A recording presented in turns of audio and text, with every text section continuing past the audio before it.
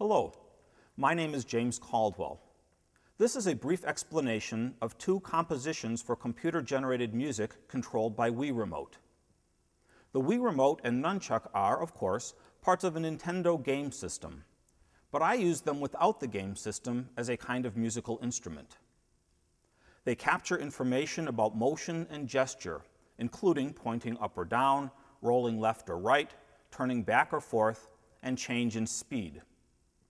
The devices also have a variety of on-off buttons. Some are paired to suggest direction, like the plus and minus, 1 and 2, and up, down, left, right buttons on the remote, and the joystick on the Nunchuck. In these two pieces, part of my Texturologie series, I perform with the Wii Remote and Nunchuck. Performance information is sent to the computer by a wireless connection and routed by a utility into a computer music environment that I have programmed to respond by making musical sounds. All of the sound is generated in the computer. The Wii Remote does not make any of the sound itself. The music is generated according to algorithms or sets of instructions that I have given the computer. Similar physical motions will always produce similar musical gestures, but the detail will be different each time. In composing these two pieces, I wanted to find ways to map physical gestures to musical sounds in some kind of intuitive way that makes kinetic and visual sense. Two different metaphors helped me map physical gesture to music. In Texturologie 8b Hyperbell, the right hand controls attacks and articulations, while the left hand controls the pitch. This is like a string instrument. A violinist uses the right hand to bow or pluck the strings, controlling durations, articulation, and speed, while using the fingers of the left hand to play higher or lower pitches. In Hyperbell, pressing the B button triggers a flurry of notes.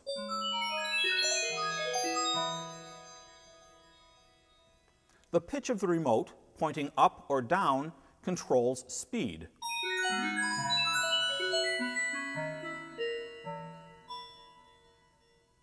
The roll, turning my wrist left or right, controls the articulation, from a more percussive attack to a more gentle articulation.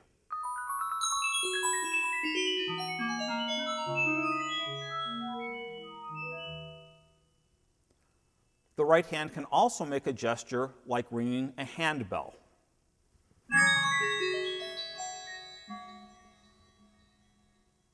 Other right-hand buttons are used to change the buzziness of the timbre and placement of sound in the stereo spectrum.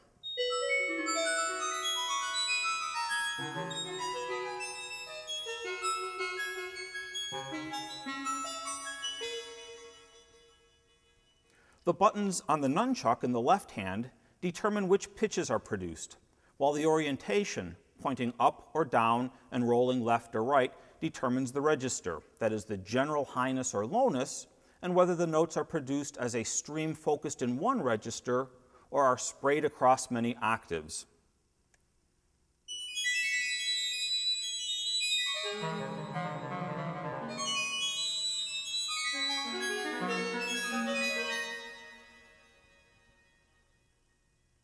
Both hands have controls that affect the delay and reverberation, which are rhythmic and spatial effects.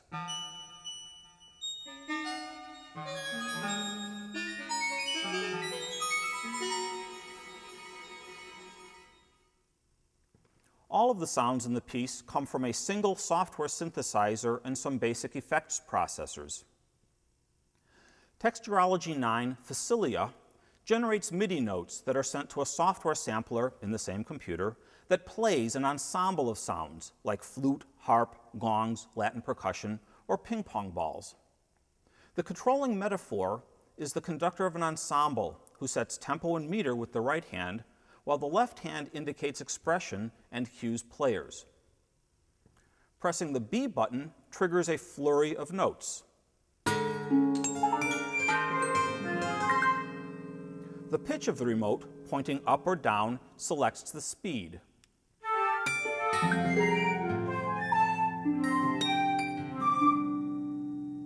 Some right-hand buttons select the scale or pitch collection. The right hand also controls a reverb and distortion effect called flange.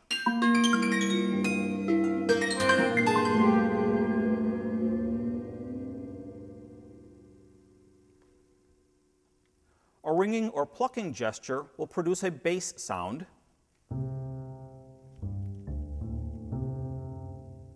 or a ping pong ball sample.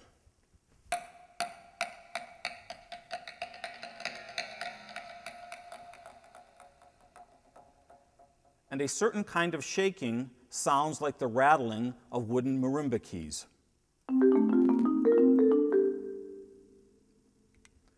The instrument sounds that play the flurries of notes are determined by the left hand. The joystick sets the balance between 4 instrumental sounds.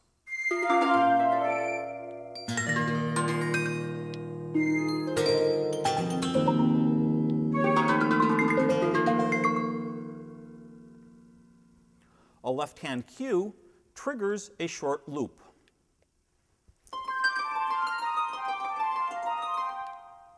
When the loop is running, another cue can change its length.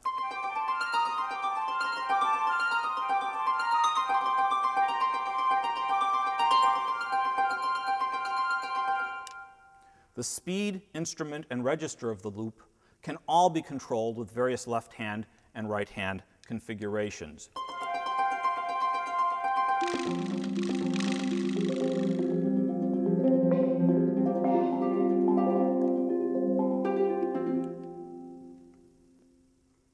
The computer program consists of modules or patches, each with a specific function, connected together in a graphic display.